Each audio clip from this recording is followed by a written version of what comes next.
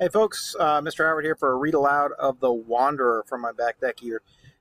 Sort of odd to read an Anglo-Saxon poem about civilization versus nature from the comfort of my back deck with my neighbor mowing a lawn in the background, but here we are. So we're going to read The Wanderer. We're going to be looking at those themes, civilization versus nature, Christianity versus paganism, and exile. We're also going to be looking at the literary terms that I taught you just earlier. Oral tradition, alliteration, alliterative verse, caesura, and kenning. So we'll make sure we hit all of those. And also I'm going to try and go over the meaningful elements of this poem so that you understand them and they reach out to you. And hopefully, you know, it's a good experience. Normally I'd be teaching it on the board, and I've got a bunch of tricks that I can use to help you understand it. I don't really have a board to work with here, so I'm going to have to do a lot of it verbally. But hopefully, you know, you've heard it once. This will be your second time hearing it, and this time I'll be going through it, modeling the kinds of things that you should be looking for and the ways that you should be understanding the literature as you read it. So one of the things I want to talk about with the poem first, before we even get into reading it, is the structure of the poem. If you've looked at the poem already, which you have, you'll discover that the poem is sort of bookended.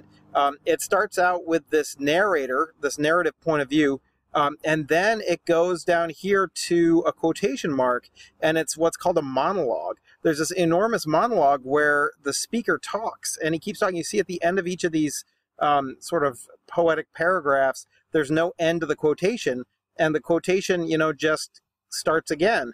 And so he's still talking. He never closes the quotation marks. He just keeps going. And the quotation marks don't close until the second to last right here.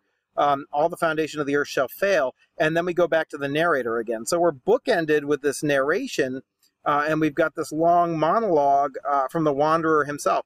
The wanderer, it says, is weary of exile. So the whole poem is told from the point of view of somebody who's been exiled. We don't know what he was exiled for, but that, I think, adds to the experience.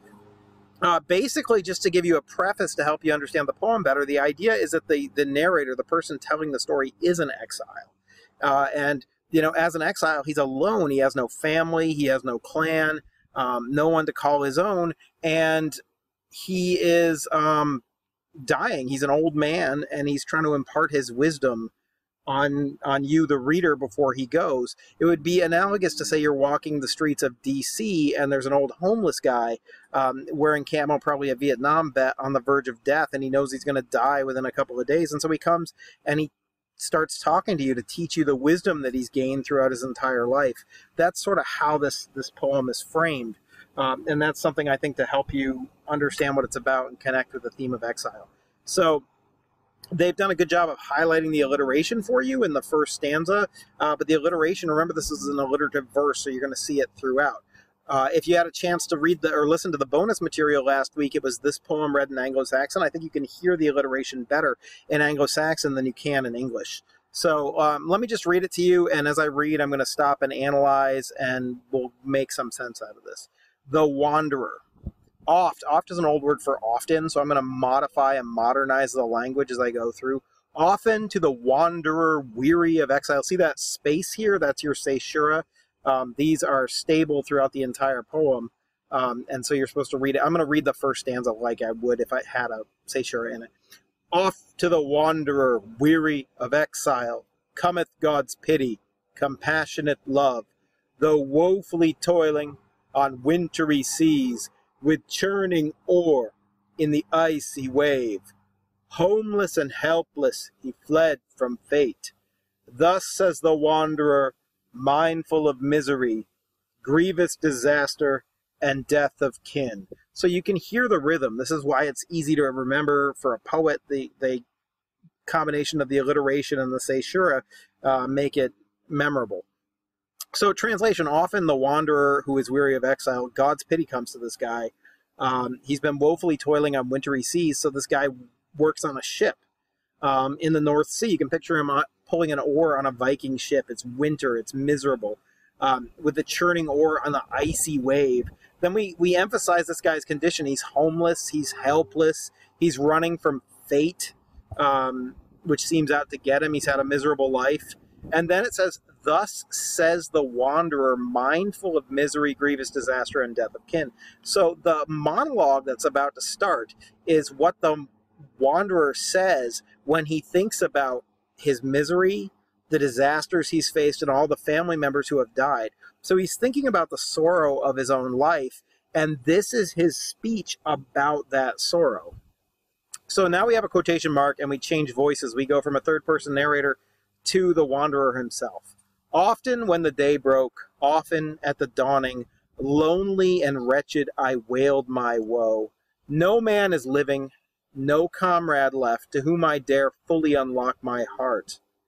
I have learned truly the mark of a man is keeping his counsel and locking his lips. Let him think what he will. For woe of heart withstands not fate. A failing spirit earns no help. Men eager for honor bury their sorrow deep in the breast. So here it is. We're already teaching lessons. We get a sense that this guy's life is miserable. He wakes up at dawn. He's lonely. He's wretched. He wails his woe. He wakes up crying. He has no friends left, no comrade left to whom he dares fully unlock his heart. So he keeps his own thoughts, his own emotions locked up in his chest. That's a metaphor, right? Your chest is not something that can be locked or unlocked. Your heart can't, but he's making this metaphorical statement. He says, I have learned truly the mark of a man is keeping his counsel and locking his lips. Let him think what he will. So here's your first lesson. Think what you want to think, but don't tell people what you're thinking. People don't need to know. Think before you speak.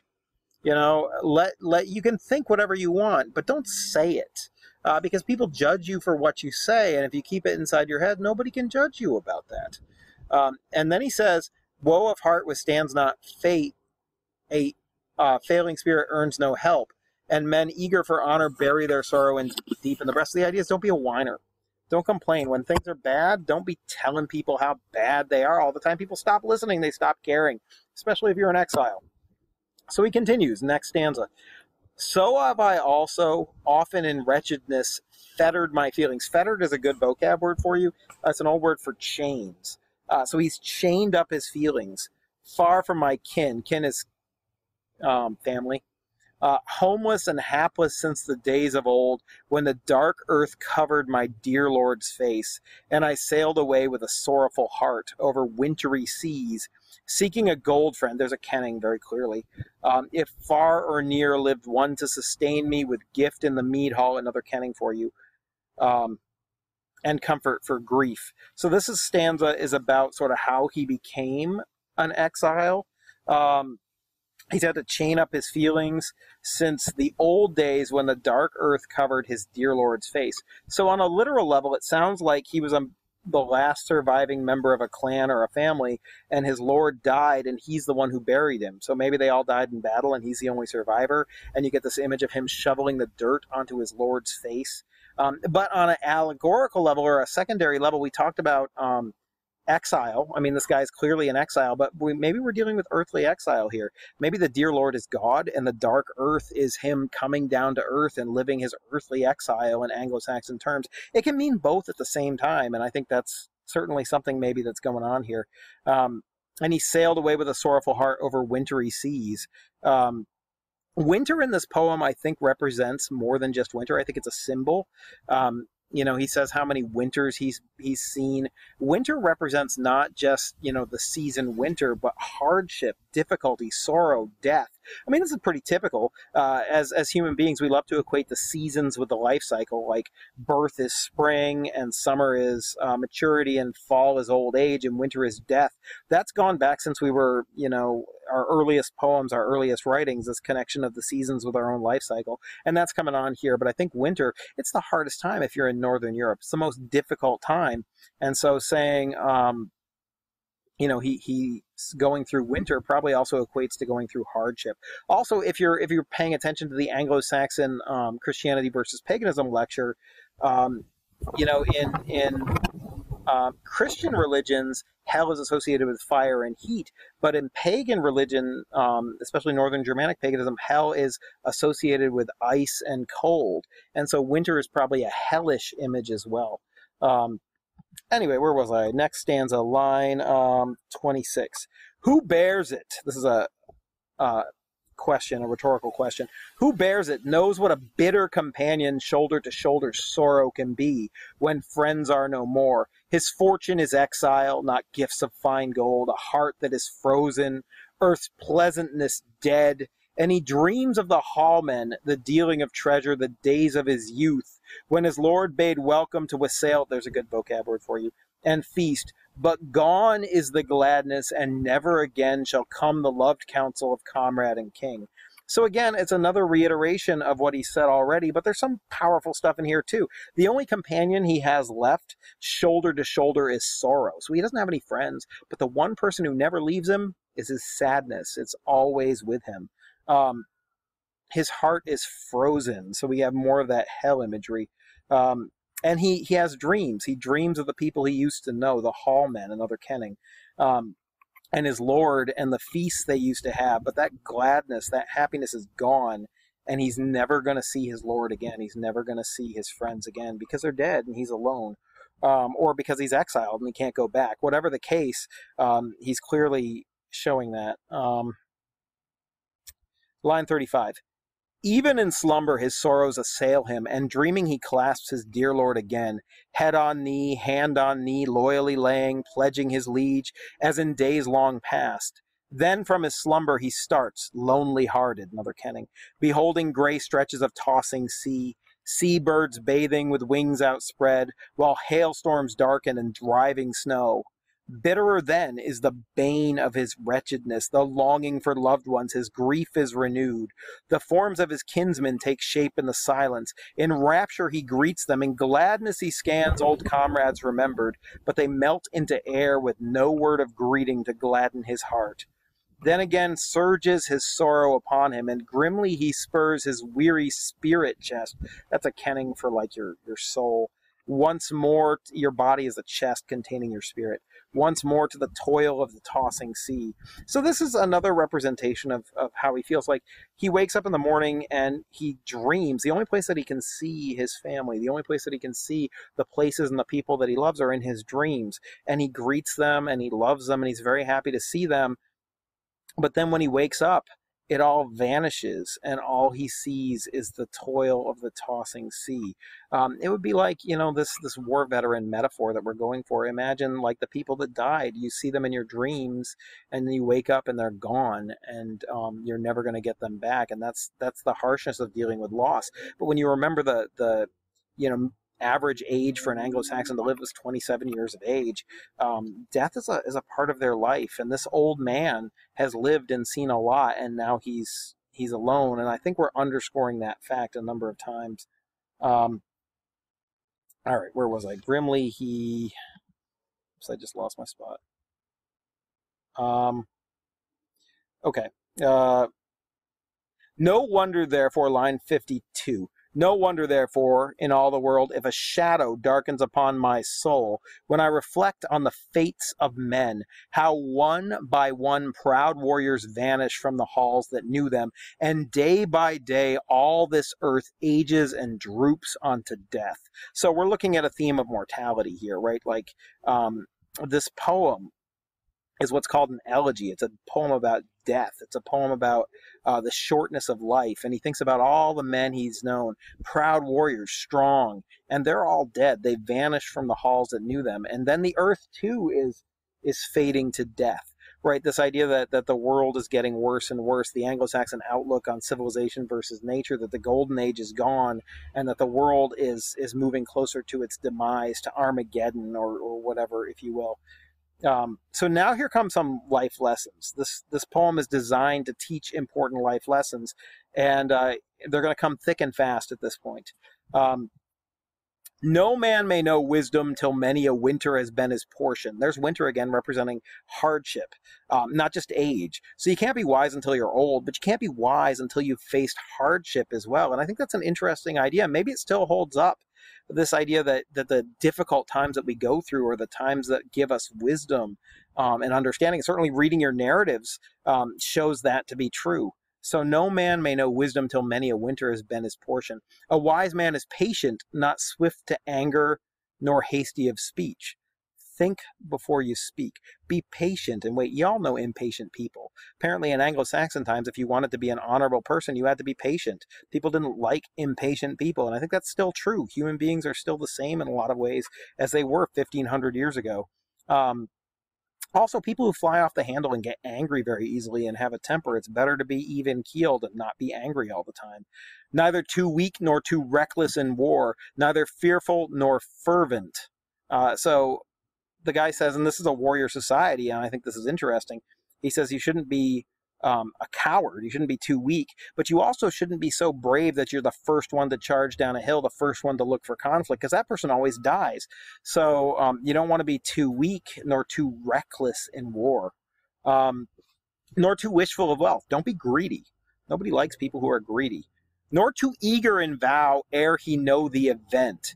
I think that one's too true as well. He says, hey, if you want to be respected, don't be making promises that you can't keep. Always be sure you keep your promises. And this is especially true in Anglo-Saxon culture. The more of these poems you read, the more you see this as a central lesson. The idea is if you say you're going to do something and then you don't do it, that's always your fault. So in modern terms, if I say I'm going to go somewhere and then my car breaks down and I don't get there, that's on me. That's not on my car. There's no extenuating circumstance. If I say I'm going to do something, I have to do it or else I'm a liar. So don't make a vow unless you know how it's going to turn out. And as a teacher, I got to say, I walk down the halls in the school all the time, and there's all these guys like leaning on a locker next to a girl who's like, I'm going to love you forever, baby. And I'm like, are you serious? Forever's a long time. What is it really going to be, 2 months? So before you make some sort of crazy vow, think about it. Are you going to live up to those words? A brave man must bide when he speaks his boast until he knows surely the goal of his spirit. That's an interesting lesson, too. If you want to be considered brave, then don't brag unless you will back it up. Anglo-Saxon culture is full of bragging. It's something of a pastime and something that people enjoy. When you read Beowulf, bragging is the thing people do. But it's like a wide receiver culture in football. You can't brag that you're going to light somebody up, that you're going to burn them, that you're going to score all these touchdowns and not catch a single pass. Then you're a laughing stock. So you have to back up your brags no matter what it is. And so don't brag about things you can't do. Know your capabilities. It's fine to brag as long as you back it up. Next, line 66. A wise man will ponder how dread is that doom when all this world's wealth shall be scattered and waste, as now over all through the regions of earth. So he says, a wise man will ponder, that you can't take your money with you, that everything is temporary, and everything you have on earth doesn't last. That's a powerful statement, too. If you want to be wise, you have to realize that you're only here for a short period of time. And adjust your priorities accordingly. Anyway, now we get a civilization versus nature section where it's almost like we've shifted perspectives. He was on a boat, right? He was on a boat in the ocean, and now we get this image of an old wall. He's standing in the ruins of a Roman civilization, and we can talk about that. But is he pondering the Romans and their demise? I mean, this is a British poem, and England was a Roman province, so maybe this poet's now standing in a ruined Roman town, looking at it and thinking about who used to live there and how great they were, and all the technology they had that is no more.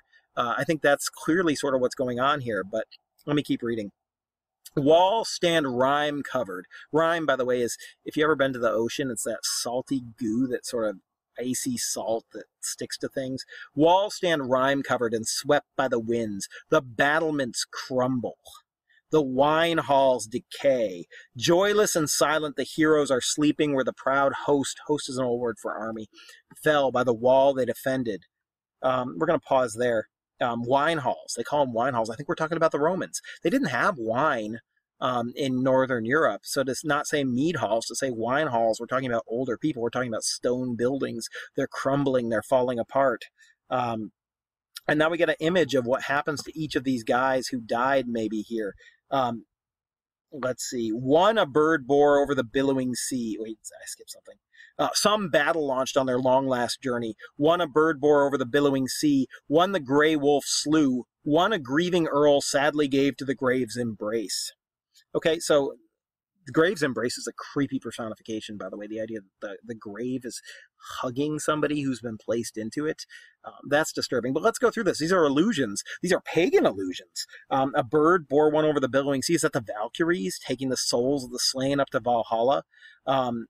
One the Grey Wolf slew, is that Fenrir? Is this like a allusion to Ragnarok? Or is that Grey Wolf like a reference to Odin?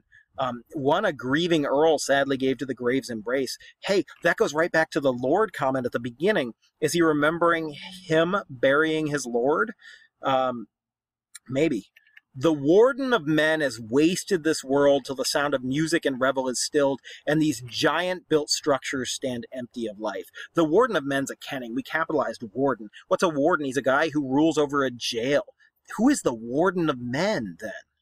That's a kenning for God. And I think it says something about Anglo-Saxon culture that they look at God as a warden and earth as a jail. The warden of men has wasted this world. Great alliteration there, by the way.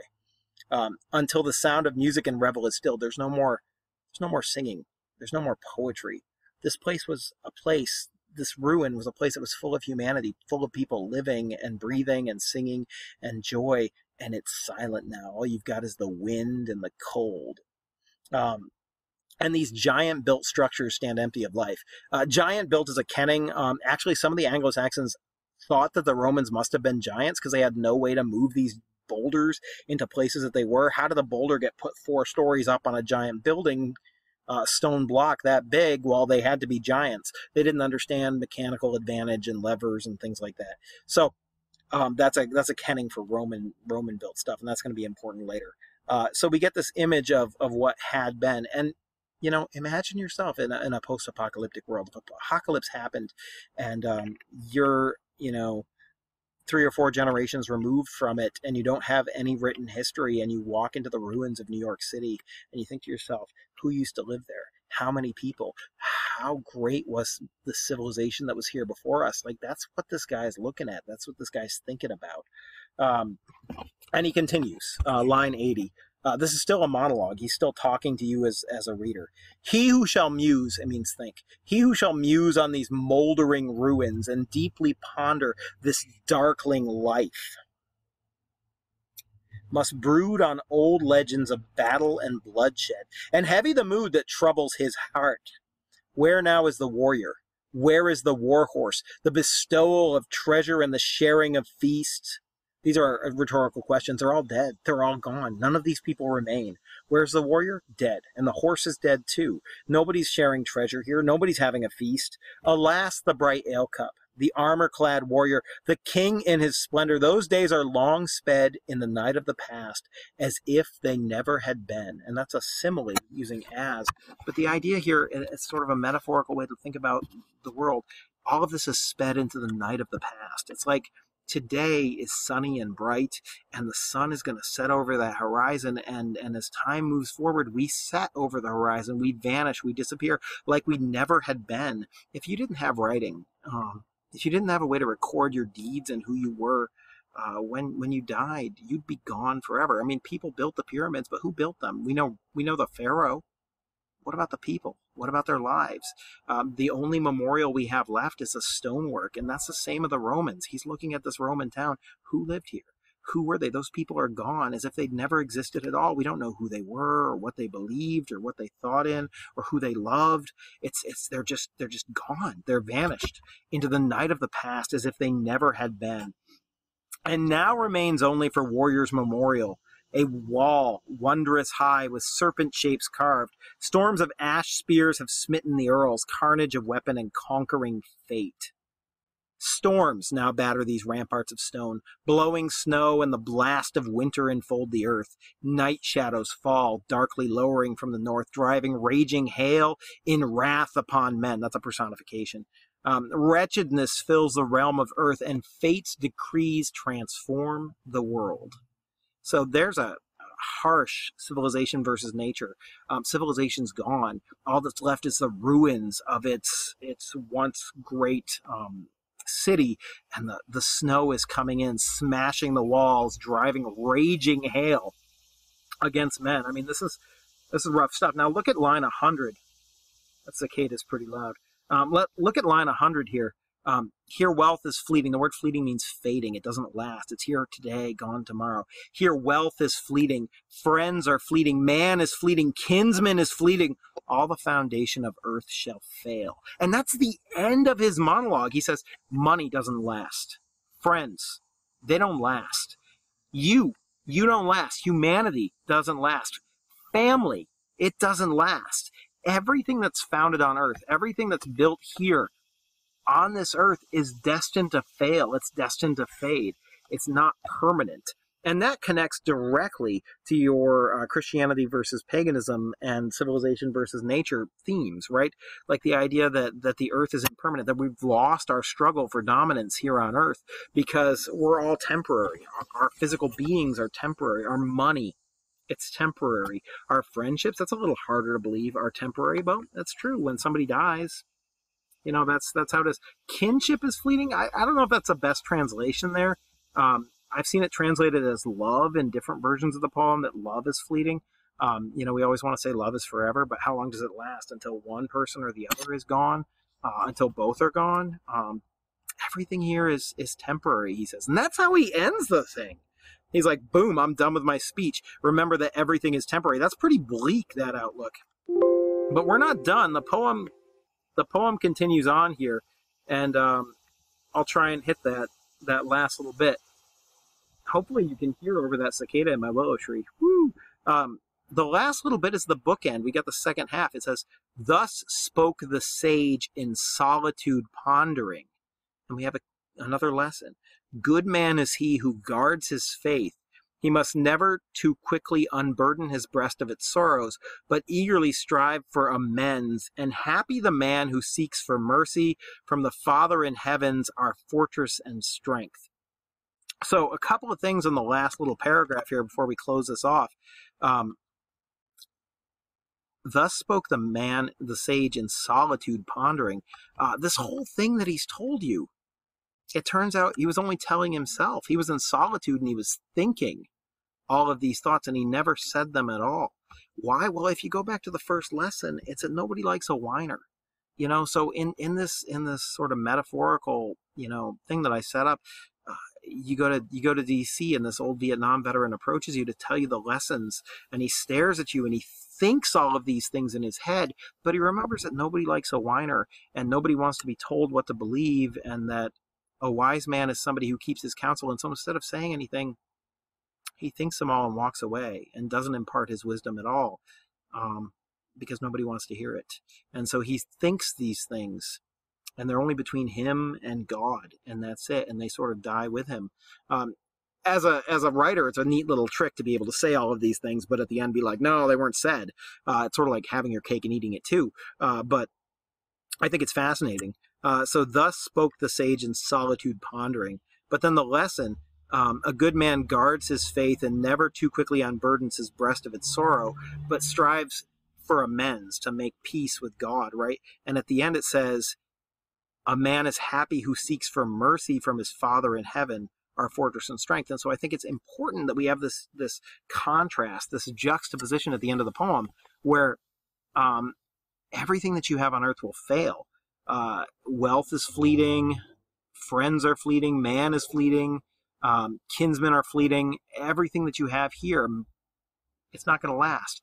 But we have a fortress and strength which is going to last. And according to the poet, that fortress and strength is heaven and God. And so you can see the Christianity versus paganism theme coming through loud and clear. This idea that everything on earth is not going to last, but heaven lasts, and God lasts. And so you, instead of founding things on earth, founding things on friendship and kinship and money and yourself and your own self-worth, you need to found things on heaven and God. And this shift from a pagan society to a Christian society comes across loud and clear at the end, and ties in with the theme of exile. This idea that, you know, maybe the exile lives a life of exile from God in heaven and then gets to return there upon his death. I think comes through loud and clear too. So hopefully you get all of the themes in this poem and how they're interconnected, and you see some of these literary terminology things, the alliteration, the kenning, the caesura, all of it at work here.